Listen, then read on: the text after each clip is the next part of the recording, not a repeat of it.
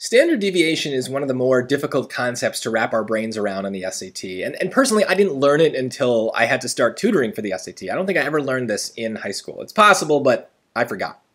Now, good thing is we don't need to calculate the standard deviation for the SAT. You could, but we don't have to.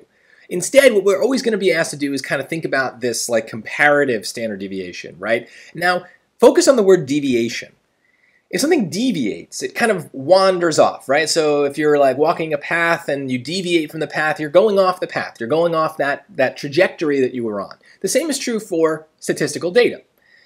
So what is the path for a set of data? Well, the path is going to be kind of like the middle, the average, the place where all the data seems to be going.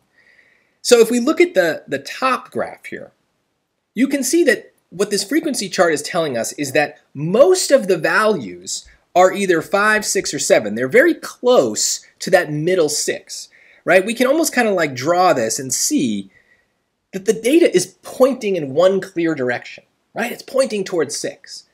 So this is a graph that has low deviation because everything is kind of sticking to the path, right? There's a few outliers, but the path is still very clearly visible to us. In the second graph, though, look, where's the path headed? I don't even know, right? This is more like a flat kind of rolling hills compared to this tall mountain peak that we see in the top graph. So this has lots of deviation. The data in this set is like all over the place. It's hard to even see what the middle is. So when we're asked to compare these things, well, we kind of already said it, it's greater for the bottom graph because the data doesn't have a clear middle. Hopefully you can just remember that, but if you have a little trouble, I would say focus on that word deviate, deviation, okay? To deviate, that's a good SAT word. It means to kind of wander, to move away from a path, to move away from a middle. And so it's a very visual thing when you see it in a data set.